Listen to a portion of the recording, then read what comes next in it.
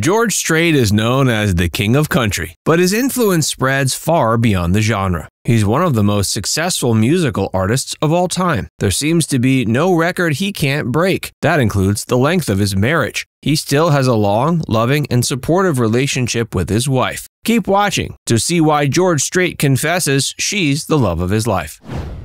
George's early life. George Harvey Strait Sr. was born May 18, 1952. He worked on his father's ranch on the weekends and summers. When he was in 4th grade, his mother left the family and took his sister Pensy with them. That left his father to raise him. George was always interested in music and started early. He performed in the rock and roll garage band The Stoics in high school. Their music was inspired by the Beatles, who also inspired his later works. He listened to other singers like Hank Thompson and George Jones. He was also influenced by Frank Sinatra, whom he's often compared to. Despite this, he didn't listen to country music much as a child. He focused on the news and farmers' reports. His love of country was cemented by live performances prevalent in every nearby town. Watching them made him realize he wanted to do the same thing. Who is Norma? Norma Voss was born May 18, 1952, and raised in Pearsall, Texas. There isn't too much information available about her, but she didn't have experience with living in the spotlight until becoming the power behind the throne of the King of Country. She supported him in everything he's done and even made a few brief appearances in his works. See if you can spot her in the music video for Codigo. A Cowboy Love Story.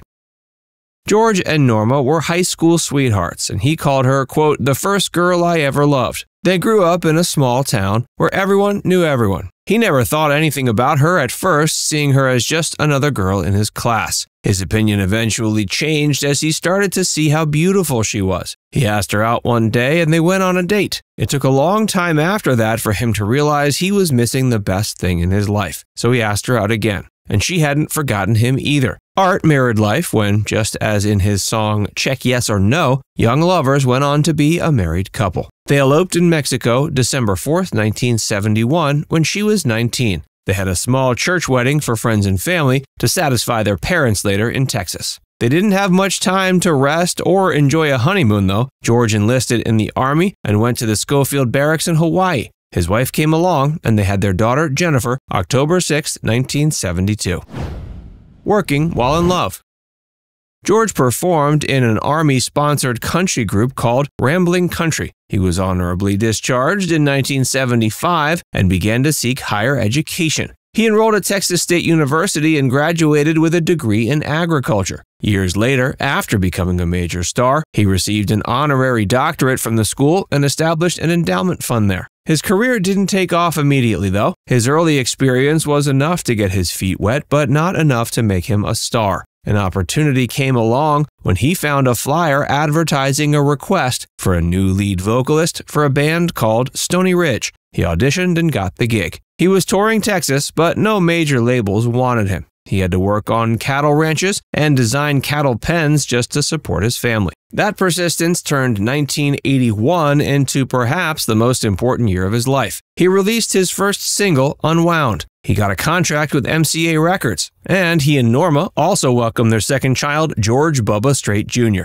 George's career started to explode after that. He had his first #1 single, Foolhardy Memory, in 1982. Then he had a string of hits such as A Fire I Can't Put Out, You Look So Good in Love, Right or Wrong, and Let's Fall to Pieces Together. The 80s were a massive decade for him, with 7 albums reaching #1 on the country charts. The 90s saw his film debut in 1992's Pure Country, and the following decades helped him become one of the best-selling artists of all time. Norma appeared in his works from time to time, like in music videos, but she remained a homemaker until Bubba went off to college. She then joined her husband on his Cowboy Rides Away tour in 2014. It drew in 105,000 people and broke a record for the largest indoor concert in North America. They became grandparents February 2, 2012, when Bubba and his wife welcomed George Strait III. They call him by his middle name, Harvey. Another grandchild came on September 10, 2016, a girl named Jillian Louise. They live close enough for the family to get together often.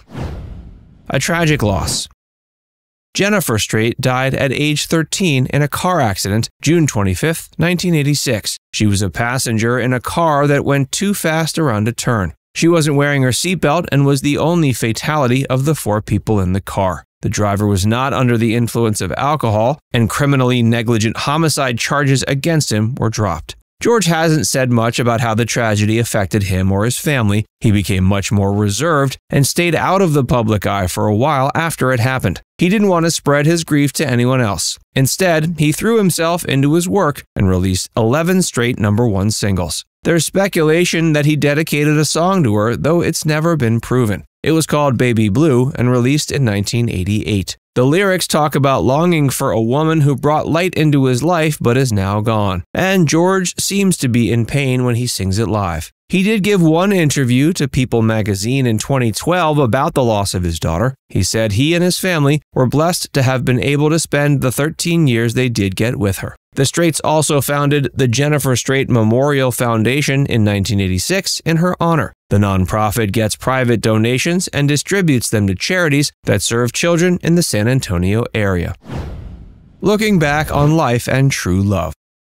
George is a private man. Being one of the most successful country western singers of all time comes with a constant need to hide from paparazzi and reporters. He often doesn't get recognized if he's not wearing a cowboy hat and lies if fans say they saw him around. That doesn't mean he's not willing to open up about the most important things in life. One of them is his relationship with Norma. He said they were blessed to have found each other. They've always done everything together and have been able to love and like each other through decades of marriage. He's posted on Instagram more than once in honor of their anniversary, but he took it up a notch once they'd gone through a few decades together. They celebrated their 50th anniversary in December of 2021. He sang his hit song, I Cross My Heart, to her in Vegas. It was a way to publicly express his gratitude for standing by him. George is also grateful for their children. He has honored his daughter and loves working together with his son. Bubba is a rodeo cowboy and songwriter. They've collaborated on songs such as Here for a Good Time. He loves seeing his son's passion for writing and playing the guitar, and it helped him get back into songwriting as well. In addition to regular Las Vegas residencies and one-off stadium shows, he's got a 9-date stadium tour with Chris Stapleton planned for 2024. Now it's time to hear from you.